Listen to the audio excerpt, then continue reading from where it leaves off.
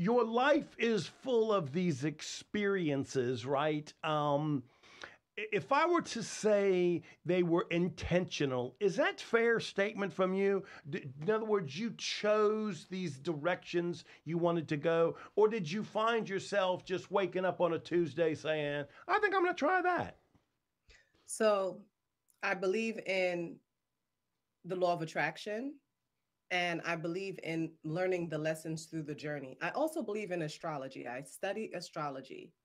So there are things that align in my astrological chart as well as my human design that showcases what my journey would look like and where there are certain favors. So I believe in both.